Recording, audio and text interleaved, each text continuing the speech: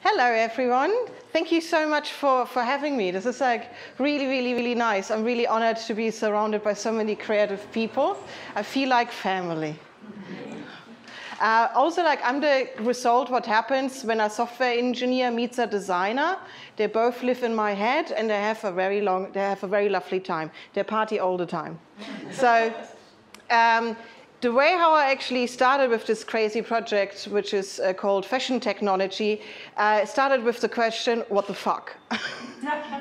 Here there I was in a male-dominated environment as a software engineer. And at the same time, I was a fashion lover. I mean, I like to dress in nice clothes. And in software engineering, I just realized there's a uniform. It's jeans and T-shirts. But I never wear jeans and T-shirts. So, but at the same time, I can kick everybody's engineer's butt because I really know how to, fight with machines. So over the time, I was like, okay, what if I want to look pretty, but like my clothes can't do anything?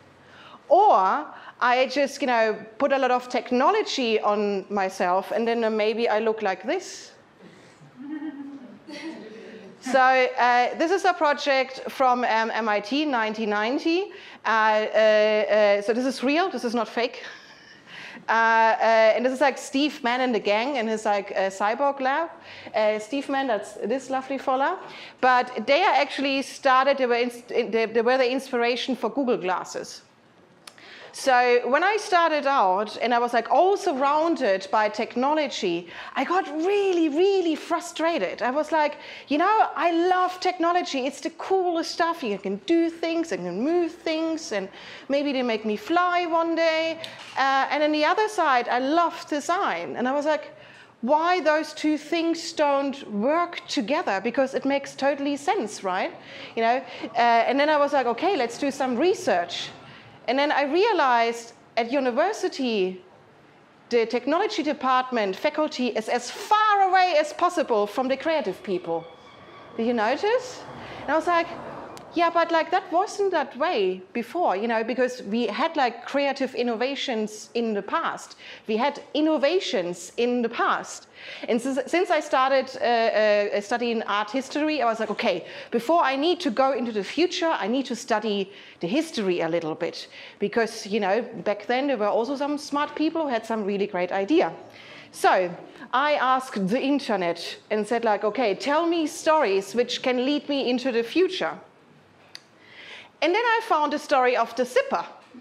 Last year was the 125th anniversary of the zipper. And it was actually, I love the story so much because the zipper was actually developed by an engineer. But it was actually made for bags, tobacco pouches and something like that. And then only just far, far later, it went into clothing, first for men and for children, so be a little bit faster.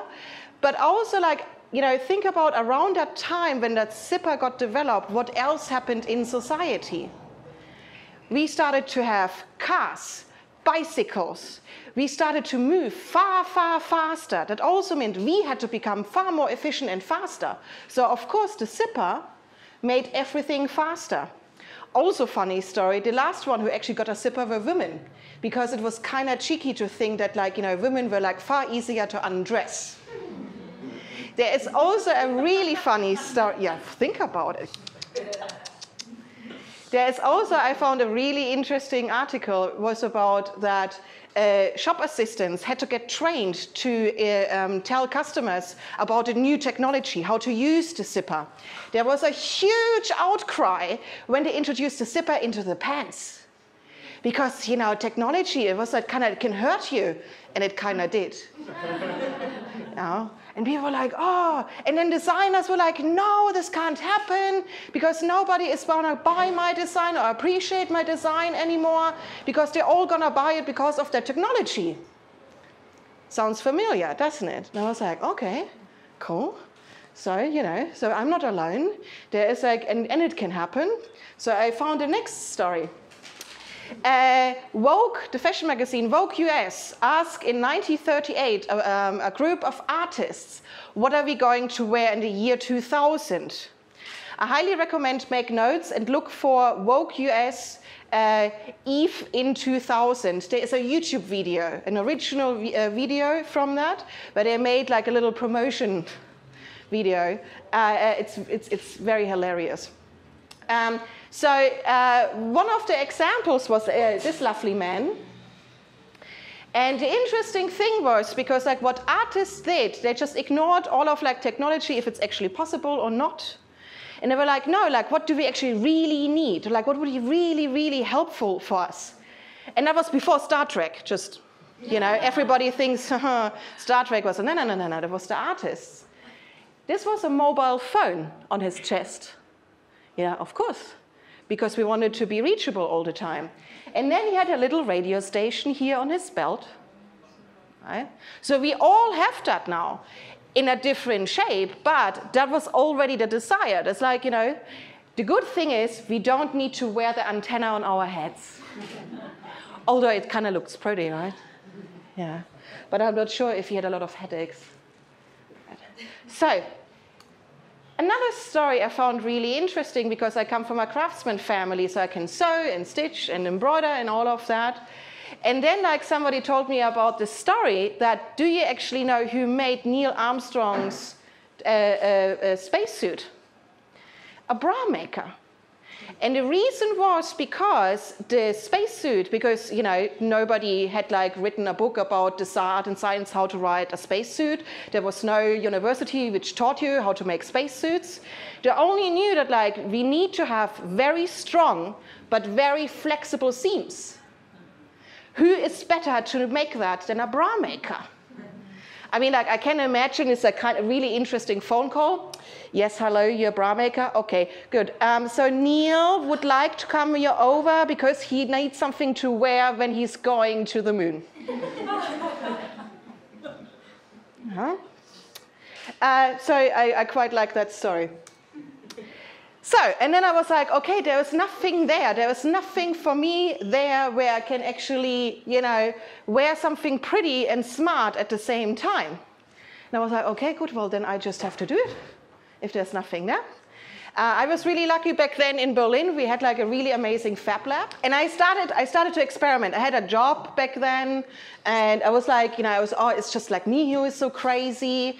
And I had access to a maker lab. Where I learned how to 3D print and laser cut and solder LEDs. I have a thing for LEDs, lights, because light is very, very pretty, you know, because it's high-tech technology. So it's really interesting. People totally lose the fear of technology because light, right? For Christmas, you just like wrap, you know, the LED strings around you. So I was like, okay, how about we start with light? And I made this jacket with the sweat and tears of my hands. You know, I punched like 36 holes in this pretty jacket, put the LEDs in there, soldered it with my hands, burned my fingernails. Also, like, that jacket is from 2014, so it's never been washed. Because back then you couldn't wash LEDs in textiles. I'll come back to that later. And I was like, okay, great, it glows. So the funny thing is because, again, I was still in a male-dominated environment in technology. And I went to a lot of meetups, you know, for techies. And they're usually, especially when I come in as a woman, like, hello, they're like, ah. But the cool thing is because I was glowing in the dark on my back, it was a really cool icebreaker. And they're like, oh, LEDs, this is cool, da, da, da. What can I do? And I was like, okay, this is really nice. Well, okay, but we can do more. So I was like, okay, like, how about we make this interactive? So I did like a little internal hackathon over the weekend with a friend of mine. So, and we used an Arduino, little Arduino. So this looks huge, but it's like this, like this. Like, oh, yeah, like here, like this. A little bit, so like that. And it has a SIM card, because this jacket has its own telephone number. And you can send the jacket a text message, and with that change the color of the LEDs. So you can send text message, #red, #pink, #blue. And I was like, okay, cool, but you can also do effects. So I had like #sparkle. So when you just like #red, #sparkle, it went like into red, like sparkled. Or you had like fade, and it goes like, And the special effect was #rainbow. That's why it's called, and then it goes like up like this. So next time I'm here, I can bring it. At the moment, it's like in the basement and in the archive. Also, it needs a software update. That was like, okay, like there's something. There's like all of a sudden, people really emotionally reacted, and like, but it looks so pretty. And I'm like, okay, good, yeah. It's like also like people talking with my back, or like also I had like the very few women which were actually in the room that just kind of followed me. And I'm like, how can I buy this? And I would say the cool thing about fashion was actually because like in fashion, everything is about emotion. When you really, really want something, price doesn't matter. So I was like, okay, good. Maybe I should quit my job and try to find out what it is. So I went to my husband. He's actually here. Hello. So and I said I can't sleep. Like this is driving me crazy. I need whatever it is, but like something is there. People react emotionally. People want to buy it. I don't know how to make it because there is nothing that you can't go to like, okay, make me like a jacket with LEDs and they have to be washable and I need a battery and the SIM card needs a software update. Where do you go? When you want to make something like this. I was like, no, I have to figure it out. And I said like, okay, I'm going to give it a year. I'm going to give it a year. And like, if it fails, then it's fine. Because the worst thing what could happen to me was like the pain of regret of like me sitting, with 80 years at a park bench and saying like, I regret that I've never tried it. So and that was 5 years ago. So. And then I went further into research and I was like, okay, good. How about we look at fashion industry more from a technology standpoint of view? Because it has something to do with technology, right? And fashion, as we saw, like, it's really innovative. They used to do really, really cool stuff. So I did a little bit of research, and in the Fab Lab, they had like a mobile knitting machine. It's like those knitting machines, and you have like this thingy where you just do that, like that. And then I realized, hang on, like, what is that paper thingy? And like somebody told me, it's like, oh, did you know, like sewing, embroidery machine, knitting machine, weaving machines, they all run on hole punching cards, like computers. And I was like, wow, that means I can hack them, right? So I was like, okay, so I had like a laser cutter, and a laser cutted pattern is in a piece of paper, and then I just like put it into the machine, and I was able to like whatever kind of pattern I wanted to do, I could make it. Because that is like, at that moment, my entire world changed entirely, because the thing is with industrialization is we've lost the ability to make things for ourselves. We've been taught when you go in the shop, this is the shirt, it's in blue, and that's what you get. Right? So I was like, no, this is awesome, I can do stuff. And then I was like, well, but just doing it on a little machine is a little bit, because people wanted to come back and like buying something. I was like, okay, I have to go to a manufacturer and figure this out. And a lot of people were like, kind of, who are you? And I was like, hello. But I came back all the time. One of my superpowers is I'm really, really annoying when I want something. So I'm just like, hello. And then I finally found a manufacturer who said like, okay, let's do something. I was like, well, and they were actually really unimpressed. They were like, yeah, of course the machine can do that. I thought you wanted something crazy. And I was like, yeah, but it's my own pattern. And they're like, yeah, okay, we can do that. So I made a collection. So this is the pattern of the Berlin city map.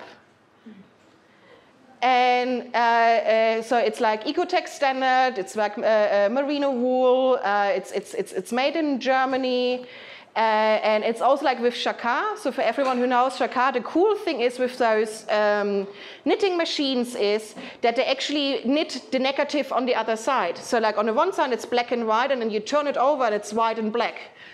From a business perspective, awesome, because I made one pattern, and then I had like the white collection and the black collection.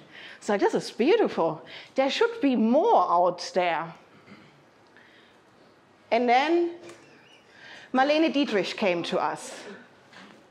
Everybody knows Marlene Dietrich, the famous singer, songwriter. Also, she is known to be the Queen of Light because she was the absolute master in making sure to set the light wherever she was on stage perfectly for her face. She knew that. So in 2017, we had a movie production company came to us and said, like, look, this is actually like the 25th death anniversary of Marlene Dietrich. We want to make a documentary, but we want to do like a different story. And I was like, okay. So luckily in Berlin, the German Cinemathek actually has the entire archive from Marlene Dietrich. It's also a little bit sad because it's locked away and nobody has access to it. Everything what she ever wore, shoes, oh my God, shoes, everything was there. So we went into the archive and we discovered 2 letters from 1956. That was around the time where she actually changed careers and was singing in Las Vegas. And also, she was actually, besides being the Queen of Light, she was a really hand-on designer because she teamed up with a fashion designer. And she actually developed the concept of the nude dress, as you can see here. If you remember the famous dress from Marilyn Monroe, you know, when she sang Happy Birthday, Dear Mr. President, that was from the same designer. But like Marlene concepted it first. And in the archive, you see handwritten notes because she was really anal. She was like, no, we have to do this and we have to do this and we have to do that. Because she was a showgirl. She wanted, you know, to bedazzle people. And I was like, this is amazing. And then we found those letters where she sent letters to her designer and said like, I want a dress which glows and is interactive. And I was like, I can die now. Okay, good. Because that was the thing, it's like, of course, you know, because she wrote pages over pages, like very, very strict instructions. There have to be flowers, darling. There have to be flowers. And, you know, nobody can see the light because she wanted to bedazzle people. She wanted to, like, is it like now glowing or is it sparkling? And of course, every song she was singing, the light setup on stage changed entirely. So of course, she didn't have time to change the dress. So the dress had to change with her. So it had to be interactive. Funny thing was that because we were a little startup, you know, it's like we couldn't compete with any like haute couture companies. The interesting thing was that the production company came to us and like, we went to all of the big fashion designers and they all said they can't make it happen because it's electronics and textiles. And I was like, but I can. Oh my God. So we lived with Marlene for 3 months and we made a dress. This is the dress. When you go to the website, there are lots of pictures and videos and everything. There, you can also find a link there for the documentary from Arte, where you can see us, where we actually went to the machines and changed everything. But also I wanted to explain the Marlene hole punching card. We had to develop, so this time we worked with embroidery machines. So this is how the machine reads it. You see like all of these circles here. So this is actually the electric circuit. So you don't see any cables or something like that. And here, the bigger rounds, here, actually super tiny flat LEDs. They come from automotive industry, you know, where else? And we had to use this because this was the instructions the seamstress and the electrician and the software engineer had to use at the same time. Because of course we're working with electricity, so we have plus, that's the red light, and we have minus, right? So we had to explain to the seamstress, don't like, make sure plus, you know, the blue is with the blue and the red is with the red, so you had to go like in the seams and everything, you know, make the connection here. And then the problem was, of course, that because when you make a dress, you cut textiles into pieces. But the electricity doesn't care. Electricity is like, if you make a cut, I don't go any further. So we had to define a way to go from here, down here, all the way and up. And so it was a really It was a really complex project.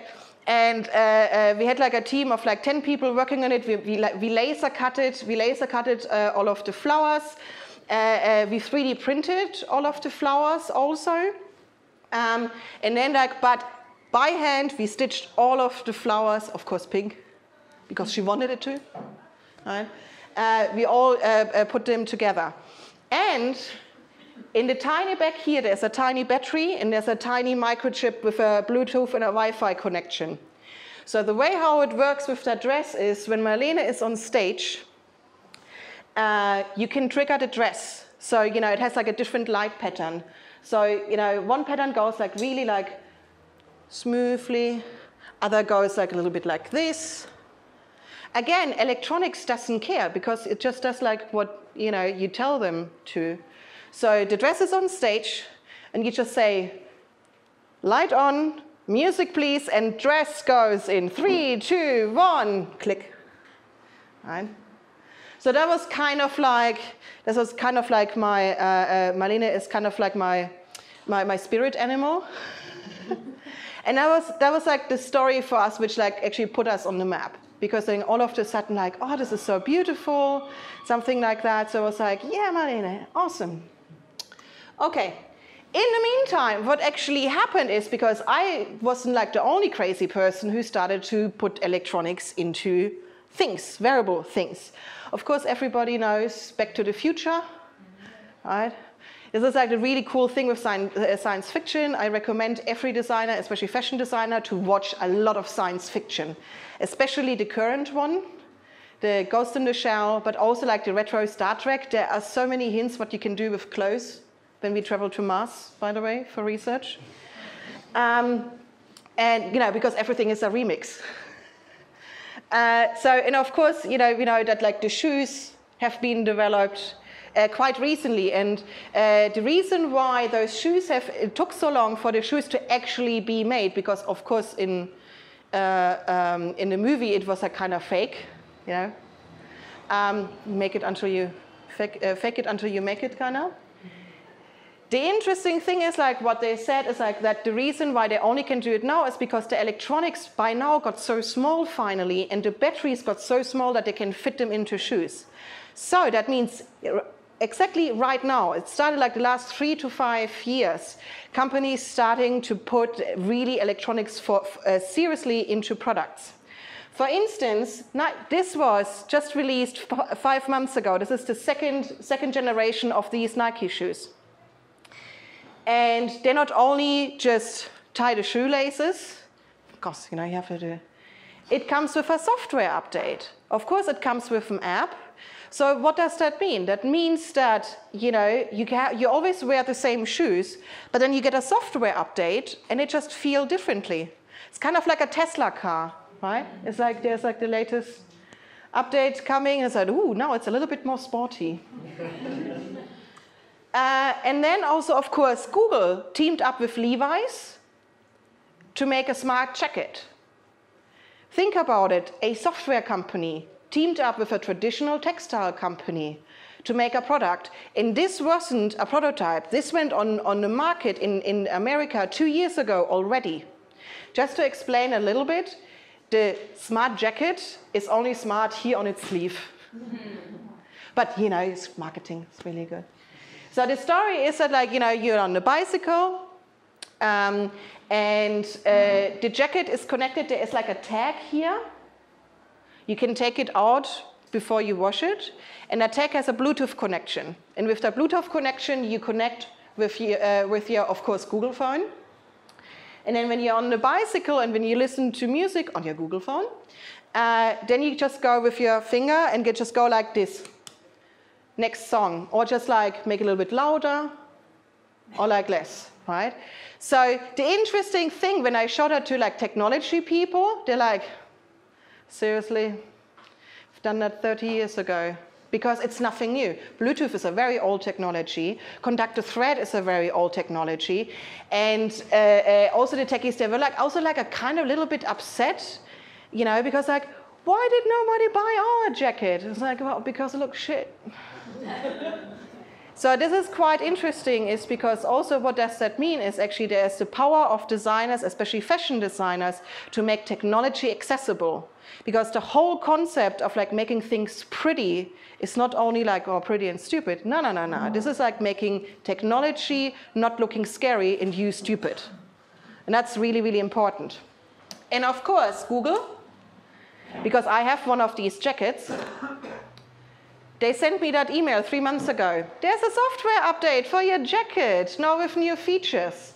And I was like, ah yeah, okay, so this is what the future is gonna be. This is not about, oh, like the latest runway from Paris. This is like the latest software update from Paris. Update your handbags, update your shoes. We're used to that. We do that with our phones all the time, right? So like the next thing is like with our clothes. So, because that's what we are on the point, like that's the future. It's like, what does that mean? Because if like technology-wise, everything is small enough that we can put it into textiles, that we also have like the software layer on top of it. So like, what do we actually want to know and what do we actually need in our clothes? Because maybe did you notice when you see like all of the technology, inspiration, videos with flying cars and going to the moon for holidays, which we will next year. We have a Creative Morning on Mars, right? Yeah. Did you notice that they all wear cotton t-shirts? There's no innovation in fashion. It's like, and I was like, why? It's like, you know, because the whatever kind of technology we develop, who is going to make it? Where are we going to make it? The question, what are we going to wear in future, will literally touch all of us. I mean, there is a market there, right? And remember, because we're exactly in the same situation as we were in the past, we are now in a new world, in a new time of mobility. We're flying to work soon. You know, we are very independent. We are flying very often. We are moving far faster. And again, our clothes have to adapt to that. You know, we can't afford that our clothes just cover us. They have to become smarter. The question is like, who is actually going to make it? Is it going to be the artists again who envision, you know, the new concepts, and then like technology has to figure it out how to build it, right? So one of the concepts actually I developed in 2015 was actually the concept of wearable displays. I was like, well, you know, the thing is, because, you know, we are moving all the time. In the morning we get dressed, but like there's so much happening from the morning where we get dressed and then in the evening where we go to bed. Our mood is changing all the time. Our situations is changing all the time. I can't just like dress and undress. Right? So like, wouldn't it be cool if I actually would have a garment which is like adapts to me? So like, you know, just change the color. In the morning I go like in pink, in the afternoon it's a little bit blue, in the evening I go a little bit darker. No darker. No, a little bit more darker. So, and the funny thing is now, as you've seen, like with Samsung and Microsoft going with like the foldable mobile phones, I'm like, yes, right? I mean, it's a little bit, but the interesting thing from a technology perspective is actually it's absolutely doable. It's just who's going to make it? Is it like the fashion designers? Because, you know, we saw what happened when only techies, you know, making wearable electronics, you know, Steve with his gang. I don't think that's going to fly in the shops. So, one of the things what I always remember, and this is one of my favorite quotes, is we are again in a time where actually the standard qualification we have from universities, from school, from the old systems, don't really matter anymore. I mean, think about the bra maker and Neil Armstrong. They weren't prepared in school. There was a new thing, and they just had to kind of figure it out. We're exactly in the same situation. So that means the ability to learn and unlearn and relearn and learn again is the biggest and most important commodity we actually have in the 21st century. Thank you very much.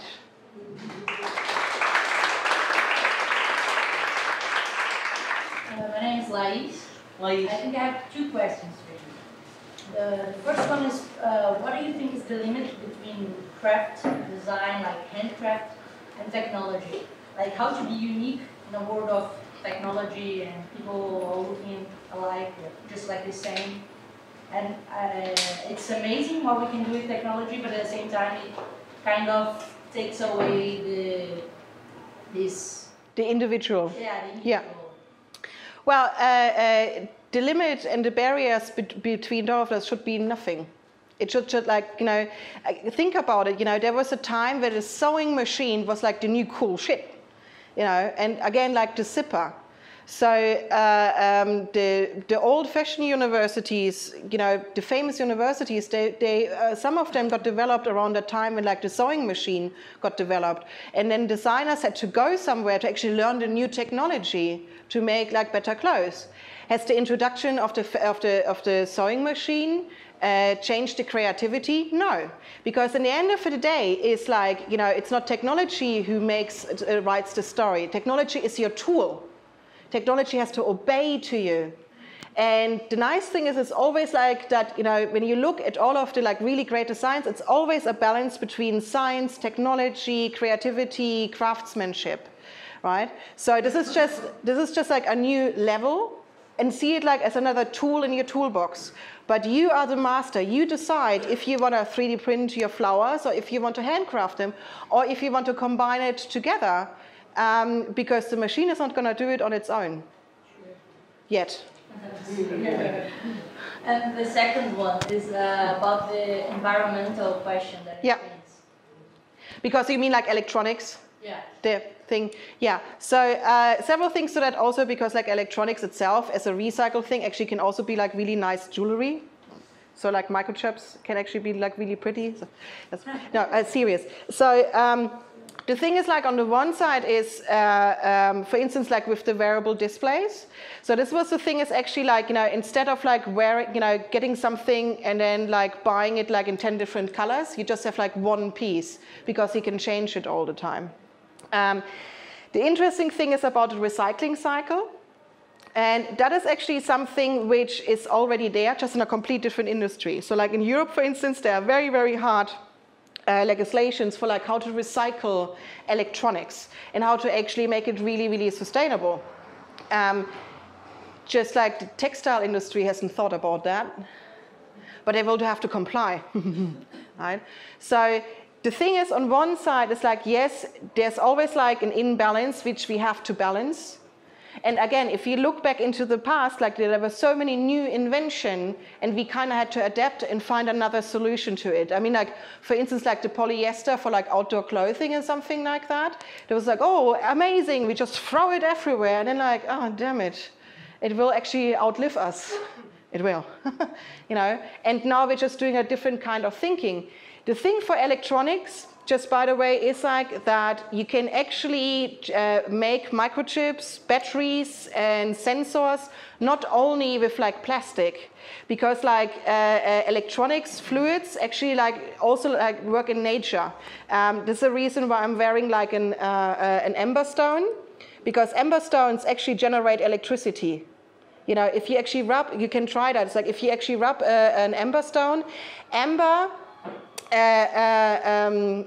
is the Greek word for electro. Google it, Wikipedia, I don't make it up. So like if you actually rub like a little bit of silk on it and put an LED on it, the LED will glow.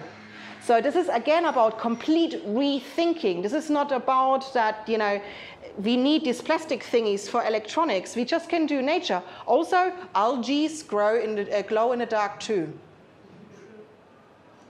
Yeah. And they can are compostable and something like that. So again, rethinking, and that means, you know, not going in this industry, you have to go like this. The job of a designer in the 21st century is to be a wanderer of the world and go like, oh, I'm taking this, and I'm getting this, and I'm getting this. And then you're gonna sit down on the beach in Porto and drink a really nice beer and think about it. What all of that actually, like, you can put it in combination. I do that all the time. This is why I'm moving to Porto, by the way. It's really good for my creative process. Thank you very much.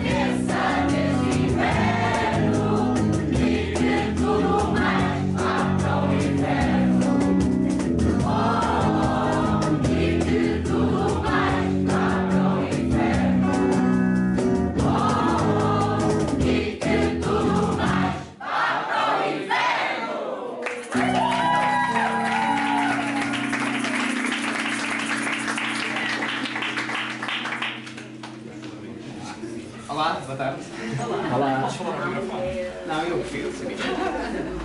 Somos o coro sénior da Fundação Manuel Levada da Malta. Agradecemos muito o convite para animar este bocadinho.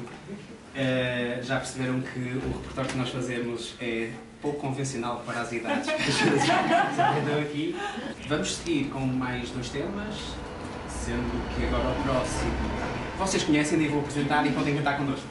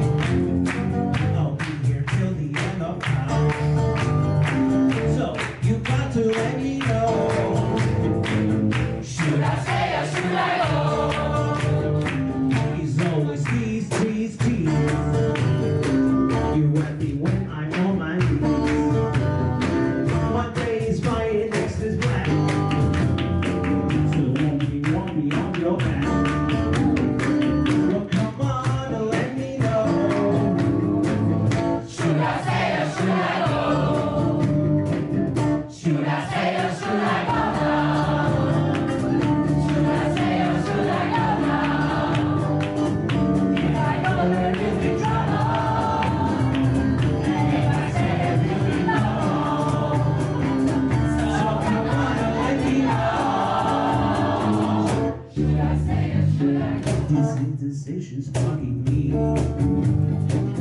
The evil want me, set me free. Exactly who I'm supposed to be. Don't you know it's closing feet? Well, come on and let me know. Should I commit or should I go? Should I stay or should I go?